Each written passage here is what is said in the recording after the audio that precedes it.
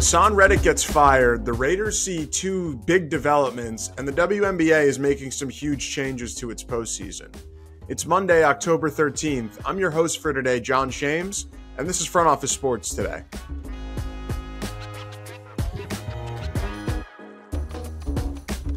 In today's episode, we're sitting down with PWHL player Kendall Coyne Schofield to discuss the rise of women's hockey and new opportunities for players.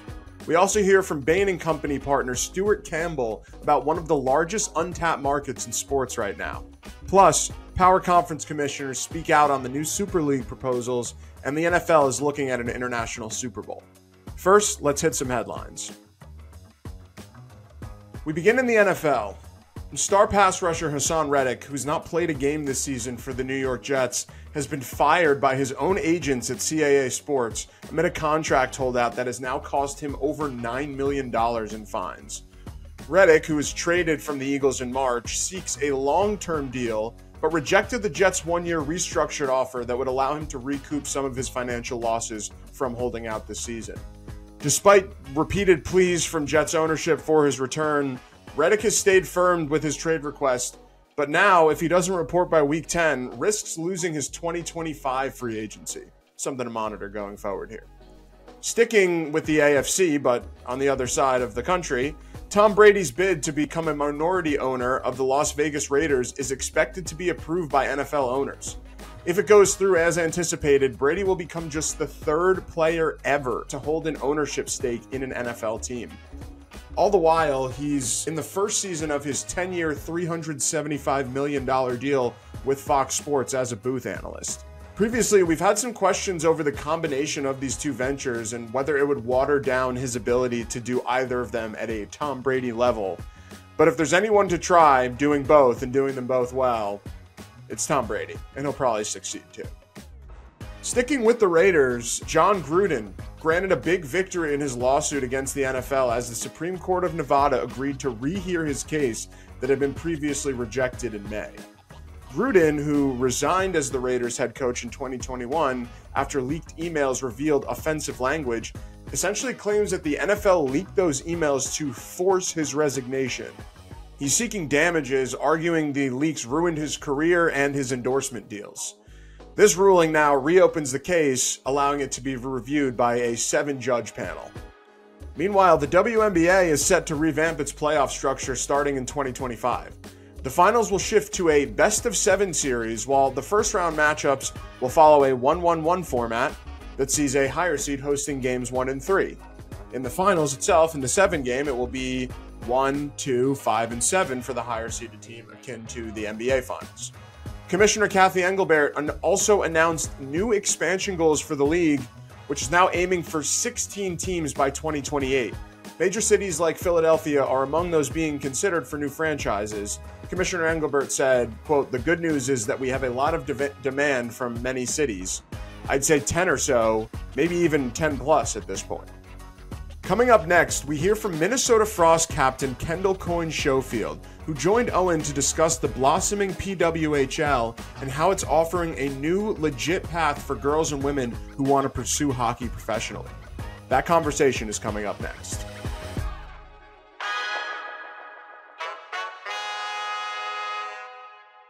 I'm joined now by the captain of the Minnesota Frost, Kendall Coyne Schofield. Welcome, Kendall. Thanks for having me, Owen. Hey, great to have you on.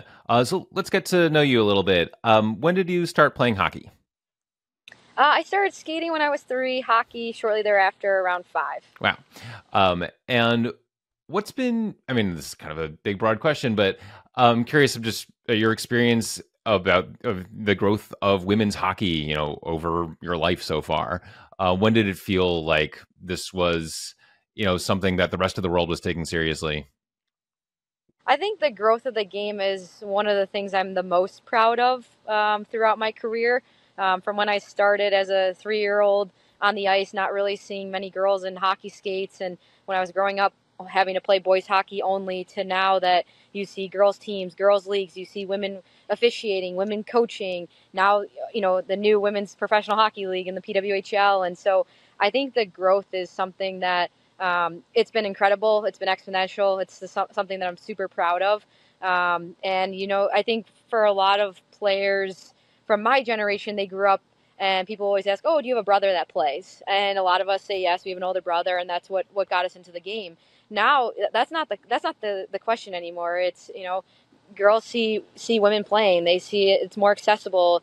They see other people who look like them playing the sport, so they pick that sport up for the first time, and that's their first sport, along with soccer and basketball and hockey and other sports. Mm-hmm. And I feel like for a lot of people, the launch of the PWHL was kind of this 0 to 60 moment of, maybe they'd seen women's hockey in the Olympics, but, just wasn't in the American sports consciousness. Maybe it was more so in the Canadian sports consciousness.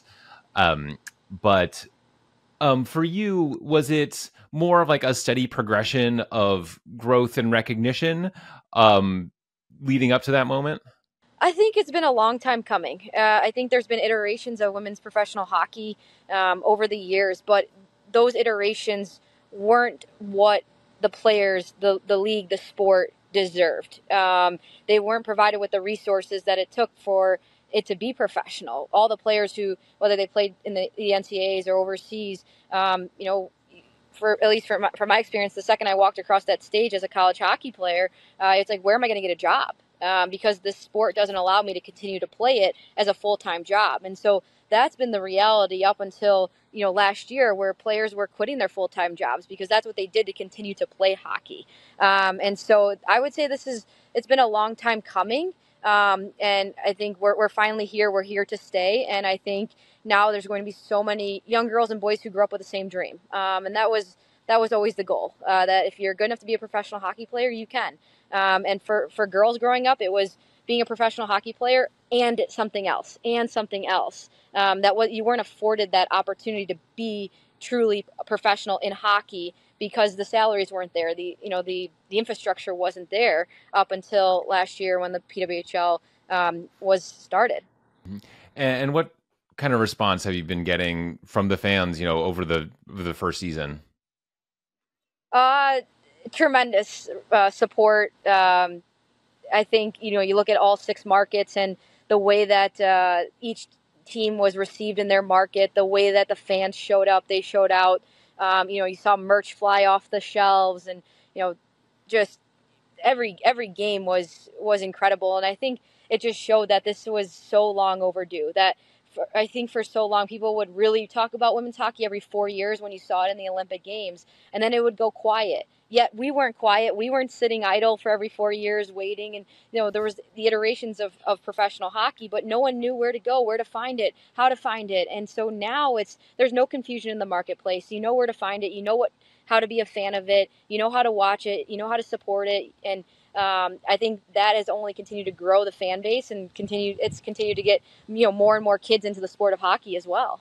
Now you've got one season under your belt. What do you think are the big steps for this league as it continues to grow? Well, this year we have team names, which is super exciting. So last year we were all PWHL Minnesota, PWHL Boston, et cetera, et cetera. So now we're the Minnesota Frost, which is really cool to have that association, not only, for us as players, but to our fans, to our city, and just to own it. I think of the NHL, and I'm like, I don't remember when any, besides the Seattle Kraken and the Utah, and Vegas, you don't really remember like when names were created. And so it's just really cool that we're all living in this moment, in this history together. And so the names are a big part of year 2. We're going from a 24 game schedule to a 30 game schedule. I think that's, what we want to play more games. So yeah, I think it's, there's a draft. So last year, in year 1, there was a 15-round draft. This year, there's a 7-round draft.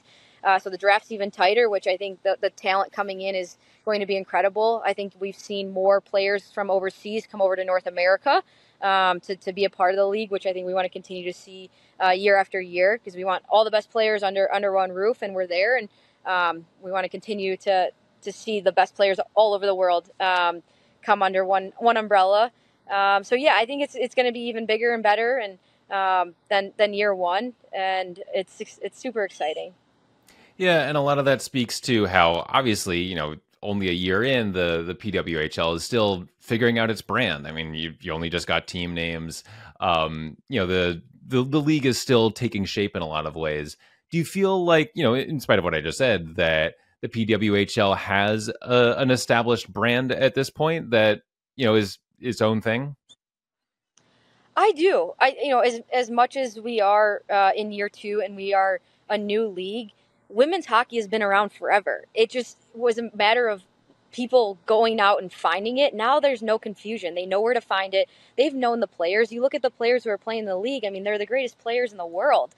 They've been household names for a very long time. It was more so now they have the infrastructure to showcase their talent on a consistent basis, marketed the right way, being treated as professional the right way. So they wake up every day and they work on their craft. They're at the rink, on the ice for a couple hours, in the weight room for a couple hours. They're getting treatment, massage, doing a video session, seeing a chiropractor, all the things that it takes to be a professional athlete. Now these players are being afforded those resources. So the product and the talent is even better than it's ever been, because they're taking their first and their second job off their plate to now be able to be a hockey player. And so, I think while the PWHL is new, it's been such a long time coming. And I know I keep saying that it's like we didn't miss a step. Everyone is like, yeah, this should have been around 15, 20 years ago. Like, all right, we're here, let's go. And a lot of the names you see and the new names you're learning, like, I would say people are instant fans. And I think the one thing is when you walk in the door once, you can't wait to come back again. Mm-hmm. And how would you say it's, you're sort of separating yourself from the NHL, like as a product? I mean, it's all hockey, obviously, but would you say that, PWHL hockey is like a distinct flavor and brand and feel to NHL?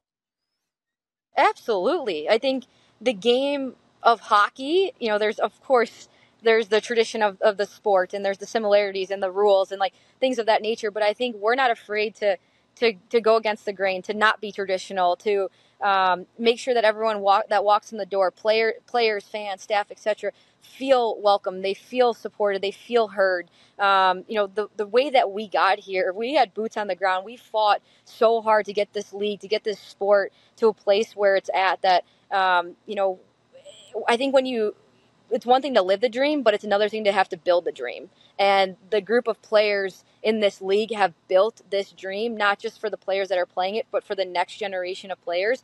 And the amount of sweat equity, the amount of just blood, sweat, tears, difficult moments, the moments that, for me, I've been out of college almost 8 years of, going to the rink, finding my own ice, finding my own weight room, going to get my skates sharpened, and just doing all the things that I've had to do alongside all the other players just to continue to play the game. That we're finally here, and we're so appreciative of the efforts that all of the players have made to get us to this point, that I think it is a unique product. It is special. It's different than the NHL. I think one thing that everyone saw last year was how physical the game was. They walk in thinking that women's hockey, there's no check and it's not physical. They leave there being like, holy cow, that was like one of the most physical games I've ever seen.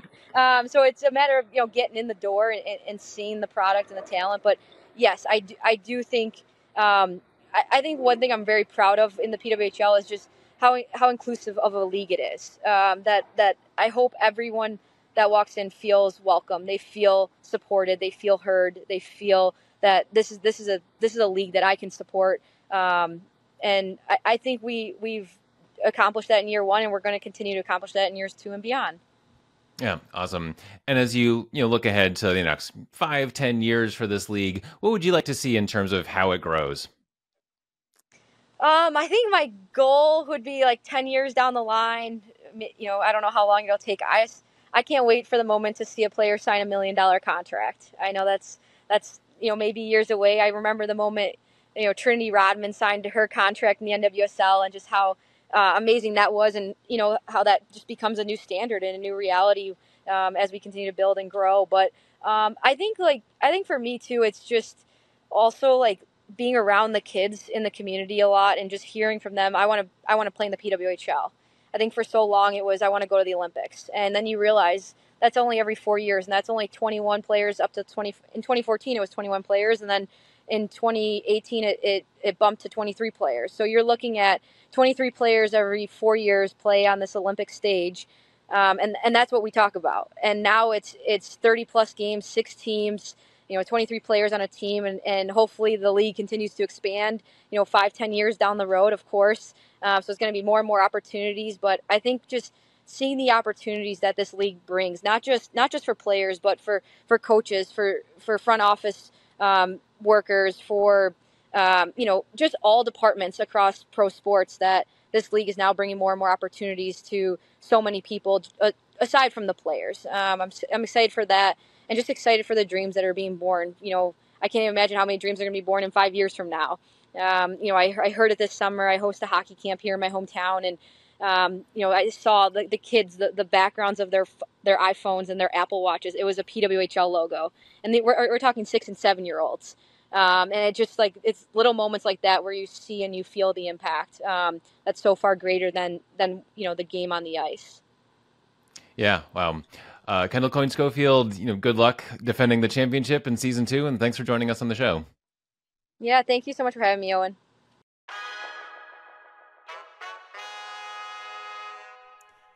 Over in the world of college football, one of the more up-in-the-air seasons in recent memory continues its realignment-induced craze.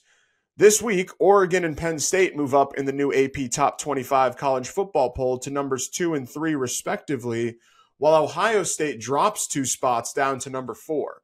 The volatility of the rankings week to week reflect the ongoing turbulence in the college football landscape this season, ushered in by realignment and a new 12-team CFP format looming at the year's end. As Texas, Oregon, and Penn State round out the first 3 positions, recent surprises have made for big week-to-week changes in the top 25. Among the suggested changes have been new Super League proposals that would fundamentally change college football as we know it. However, SEC Commissioner Greg Sankey and Big Ten Commissioner Tony Petitti want us to pump the brakes on those a little bit. The commissioners revealed late last week that they rejected recent proposals to form college football super leagues backed by private equities such as Project Rudy and the College Student Football League. After a 2-day meeting in Nashville, the commissioners emphasized their preference for keeping decision-making within the current 4 Power 4 conferences, stating that there's no need for any outside involvement.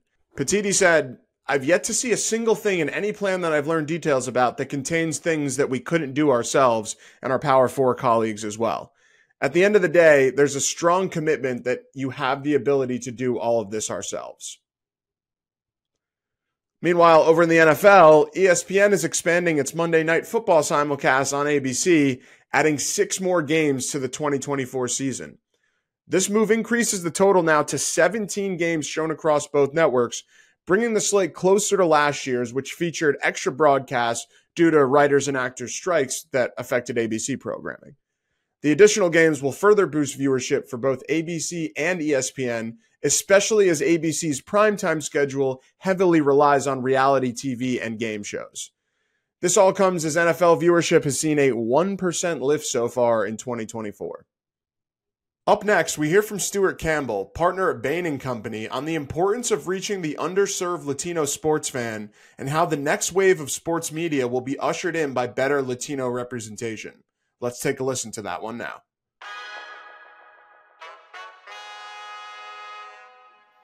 I'm joined now by Stuart Campbell, partner at Bain & Company. Welcome, Stuart. Thank you very much for having me on. Yeah, great to have you on. So Bain put out a report recently about the Latino sports fan. To start, what motivated you to do the study in the first place?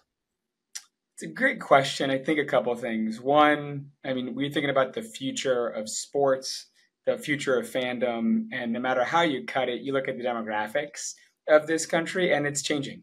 Part of it is age, obviously. We have an aging demographic, younger sports fans, but also just culturally. And Latinos are going to be at the center of the future of sports fandom. So I think it's top of mind and an important topic for leagues and teams around the country. And if you could unpack that sentence of Latinos are going to be at the center of future sports fandom, what do you mean there? It's a good point. So I think one is the Latino cohort is already huge. So roughly 20% of the United States is Latino. And one of the most interesting stats that we came out through the report was actually they're equivalent to the 5th largest GDP in the world already. Wow. U.S. Latinos are the 5th largest behind Japan and Germany. And so they are a very large cohort. As you think about the growth of this country, roughly 55% of growth is going to come from Latinos, and they will account for 1 in 4 Americans in 2050. And it's not just that they're growing in size, they're also growing in influence and purchasing power. They're becoming increasingly educated, and their purchasing power is growing 2.5 times faster than non-Latinos. And so as you think about the opportunity here, I mean, they are going to be a large and growing part of the country, and they happen to love sports. Mm-hmm. Yeah.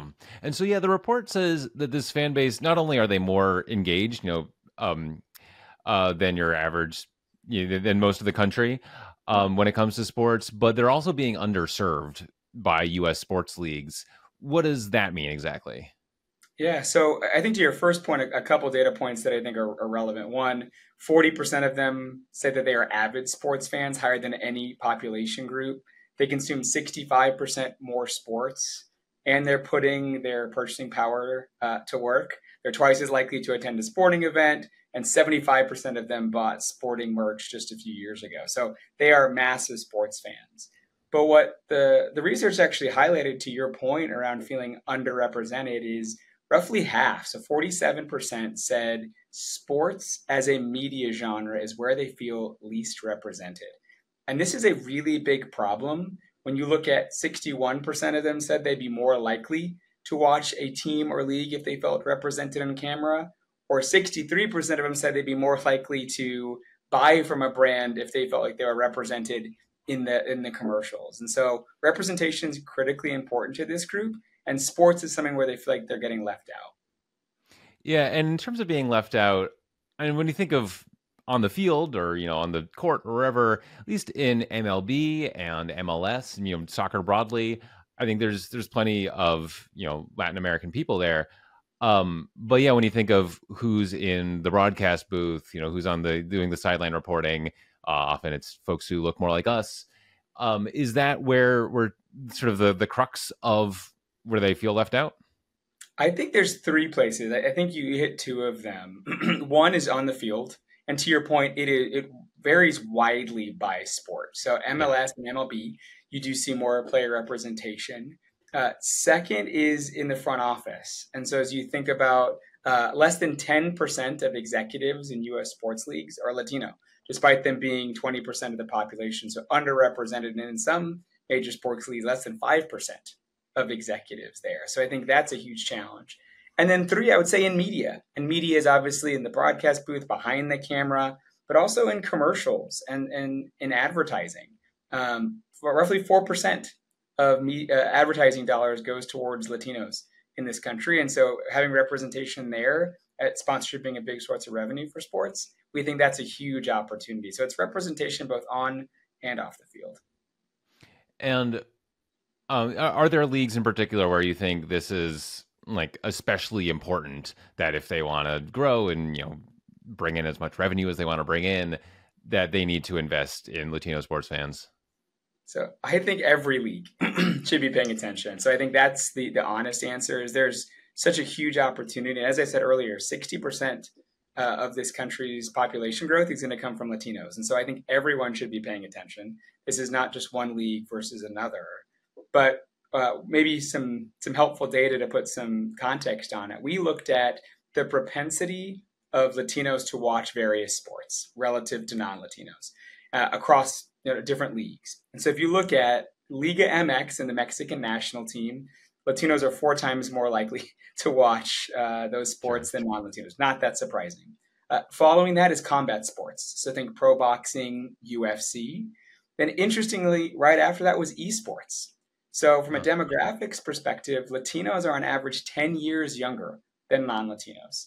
And so as you think about just a young demographic, more comfortable streaming where they consume a lot of their media, much more likely to play video games, esports is on the rise.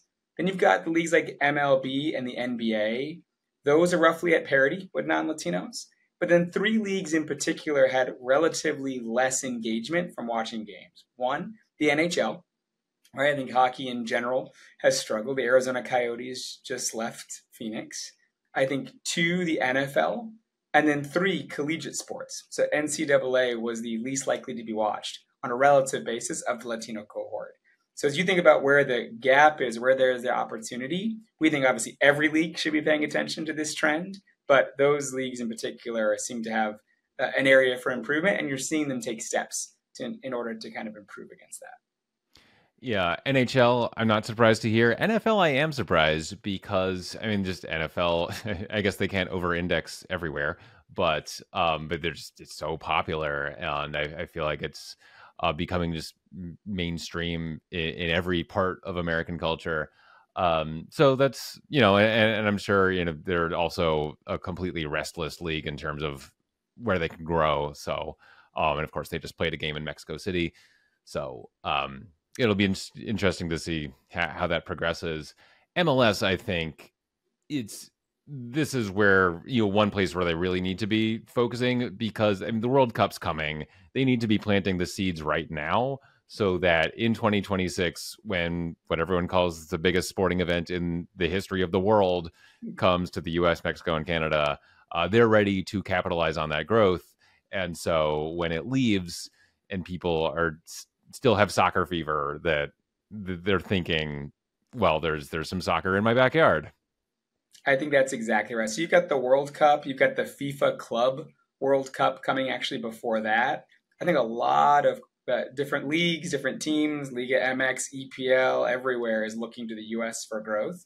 And MLS has obviously a very strong position here. And part of the investment that Apple made in the league was in part to go after the Latino consumer and their rapid soccer fandom. Yeah. MLB as well. I mean, I think we saw in the World Baseball Classic where Mexico, Puerto Rico, Dominican Republic, Venezuela, all put up great teams, were super engaged. The players were obviously just like thrilled to be playing for their country. I feel like it's a league that sometimes can't really get out of its own way when it comes to promoting itself. But, this just feels like if MLB is not tapping into this population, what are they doing? It's a huge missed opportunity. And I mean, part of the research highlighted as you think about the distinction for sports fandom by age cohort. I mean, older demographics like baseball, younger demographics like emerging sports. So if you look at, actually the research would say for Gen Z, football remains the number one, American football. But after that, it was other sports. So it was non-traditional sports like esports, surfing, lacrosse, things that have historically not necessarily risen to the top. And so for a league like the MLB, which transparently is struggling with an aging fan base, they need to look for growth. And Latinos is an awesome way for them to engage that population. Yeah. And how much of this is just getting mixed up in age differences where younger people in this country are just more interested in, soccer, lacrosse, esports, volleyball, as opposed to, baseball, hockey, that kind of thing? So I think sports fandom is a big part of it. Obviously, baseball skews a little bit older. Younger sports, as you kind of mentioned, soccer is a higher proportion of that, esports.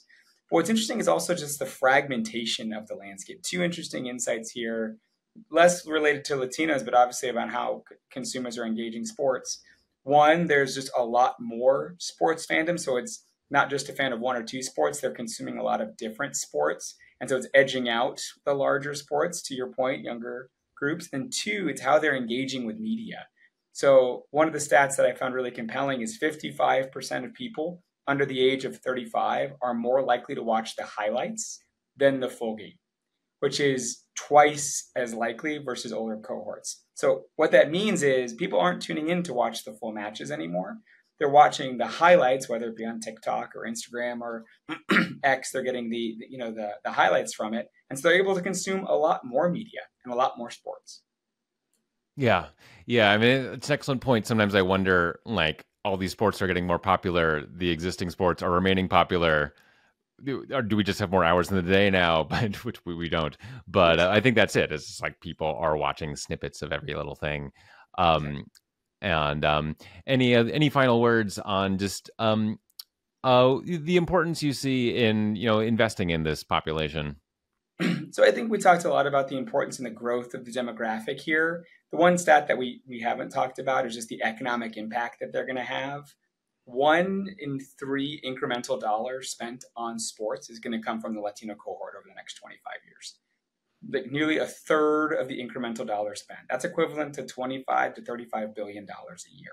And so not only is the demographic shifting, but the economic influence they're going to have on the sport is massive, and just how you engage them is critically important. We think it's obviously developing direct relationships to delivering culturally authentic offerings 365 days a year, right? Not a Latin night or Hispanic Heritage Month. These are mainstream consumers now that need to be engaged all the time. And we think it's important to engage them where they are. I mean, this population is more likely to stream, more likely to engage on their mobile phone, and much more likely to engage in social media. And so as you think about engaging and reaching out to them, it's streaming platforms, mobile optimized content, and making sure you're reaching them on social. Those are some of the things we wanted to do to kind of start the dialogue here, but we think this is going to be a huge topic over the next decades to come. Stuart Campbell, appreciate the insights. Thanks so much for joining us on the show. Thank you for having us.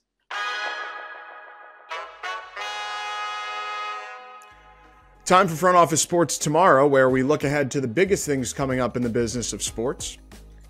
The Super Bowl could be coming to a country near you. Yup, you heard that right. Not just a new state, but a new nation entirely. Following this week's London game, NFL Commissioner Roger Goodell hinted at the possibility of hosting a Super Bowl outside of the U.S., a notable shift from his 2023 stance in which he said, quote, "I think right now our formula will stay the same about playing in cities that have franchises." Goodell acknowledged that while traditionally the game has been held in NFL cities, quote unquote, things change. The NFL's international expansion is evident as they continue to schedule games in London and other cities this season, with plans for a Madrid game next season too. But this would take things to an entirely new level. That's it for today. If you're enjoying the show, make sure you're subscribed on the platform of your choice. Thanks for listening. We'll see you tomorrow.